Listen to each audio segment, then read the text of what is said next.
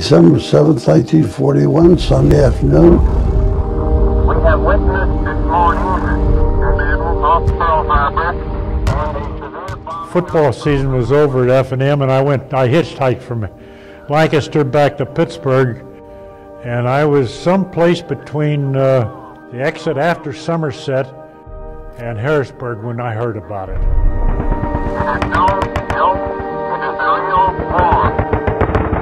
I was working for a bus company, and I was going from one company to another when I heard the news.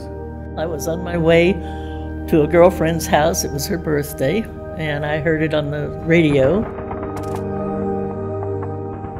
I was a student up at St. Vincent Prep.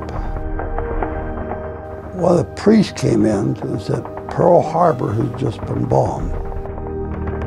We thought, where the hell is Pearl Harbor? I had never even heard of Pearl Harbor. I must have heard of it, but I didn't know where it was. I had no idea what it would mean to the whole world.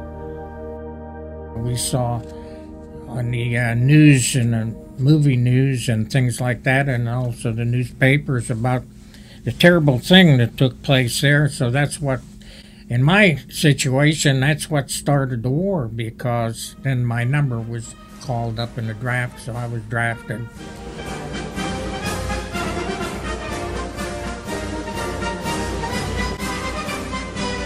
I read in the paper one day that the Navy was looking for women and for college graduates, and you could walk right in with a commission. You didn't have to go to boot camp or whatever they called it then.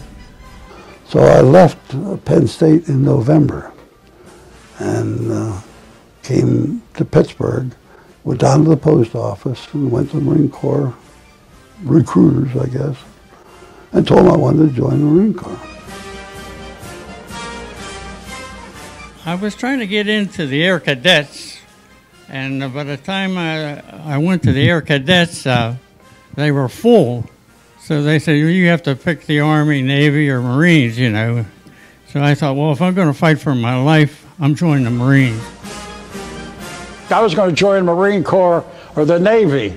My mother wouldn't let me go because she wanted me, if I died, they'd find me on the battlefield. So I had the priest down there sign the papers, and I joined the Navy on June 15th, 1942. Went to the Philadelphia Navy Yard, and that's where I caught my USS Cleveland, 610 feet long, 10,000-ton ship. On the 3rd of January, we were shipped right out into Tennessee, where we'd base the training was. And we were picked to, and we were considered a special outfit, which meant a lot to us in a sense, because we were a little bit different from the rest of the people, like infantry or whatever else.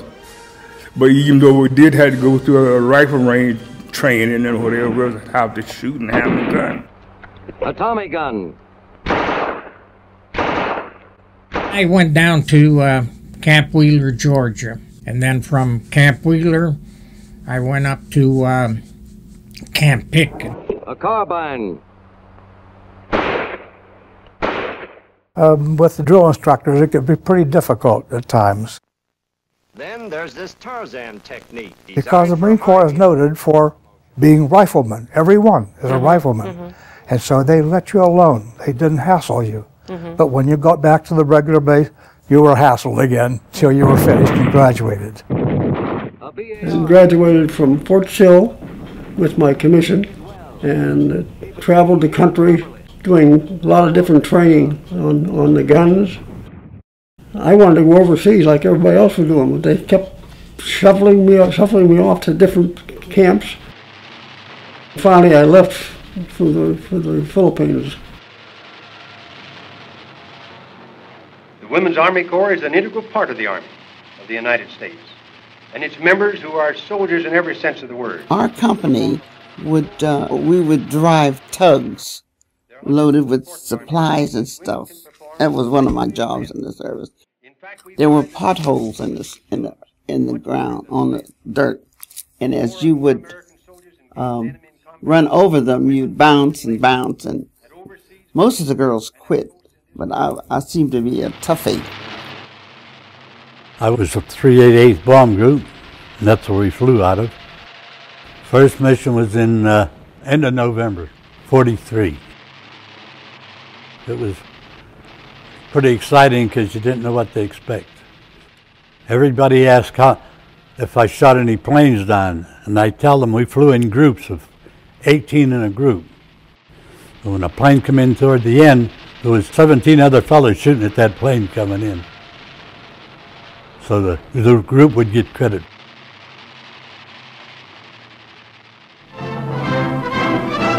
The morning of June 6th, this was the battleground. This is D-Day. My job was in a brigade. It was a special brigade of engineers. And my job was as a rifleman.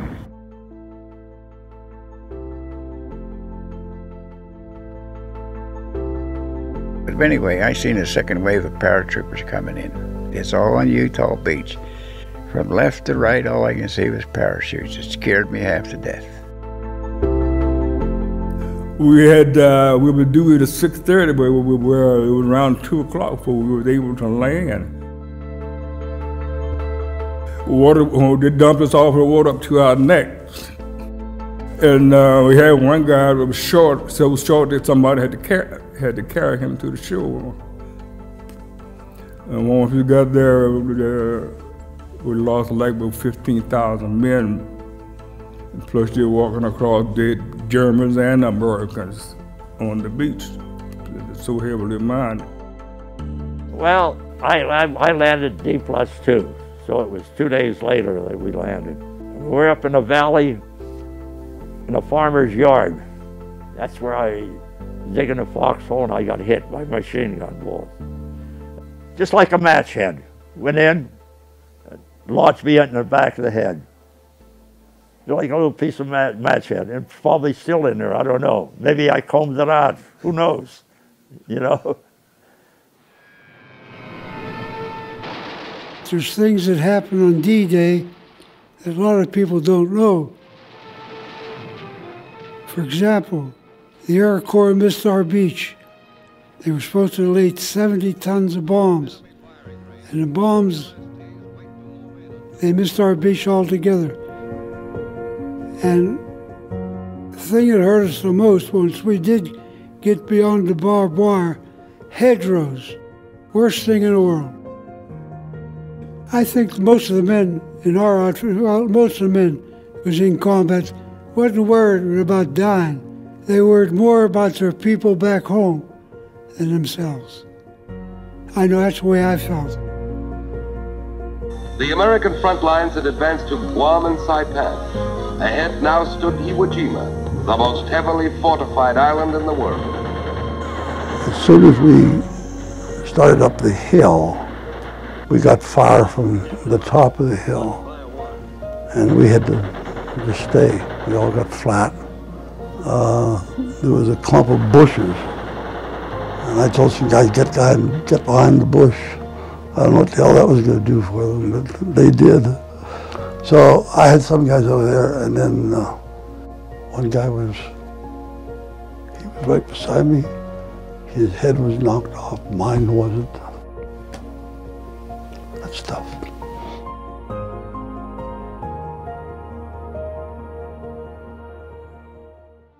So we were supposed to go into Munich. And at that time, and at that point, a lot of the buildings had been bombed out and stuff. And so there weren't a whole lot of big battles, but there were from time to time, you know. But they told our commander there, Colonel Sparks, swing on down there instead of going right into Munich, swing on there to Dachau. We were hardened soldiers. We had seen a lot of people. We've seen people die. We've seen people wounded and everything. But when we saw that, we could not understand. That was a terrible place. The guys that we saw were just stripped down. Some were naked. There were men, women, children. There were over 2,000 bodies on those rail cars. Whenever people saw that, a lot of the guys cried. They started crying. A lot of them vomited. And many of us did both. Because we never could imagine human beings treating somebody else that badly, you know. Every once in a while, if I think about it, I can get that smell up in my nostrils. You never forget about that.